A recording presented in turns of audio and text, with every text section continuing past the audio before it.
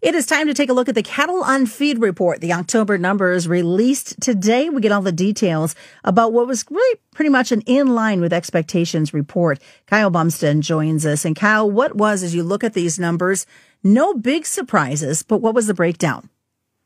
No, ma'am. There were no big surprises here. It's nothing earth-shattering, and I don't look for this report in any way, shape, or form to affect the markets here on Monday. On feed going in, the estimate was 99.8, came in at 99.99. Placements, the estimate was 95.6, came in at 98.1%, a little bit more placements.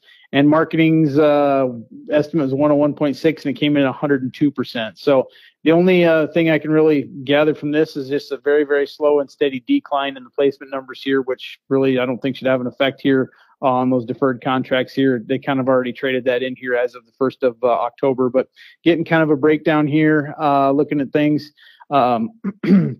Placements during September were 2.16 million head, 2% below 2023. Net placements were 2.1 million head. Placements of cattle and calves weighing less than 600 pounds were 430,000 head. 6 to 699, 330,000 head. 7 to 799, 465,000 head. And 8 to 899 were 526,000 head.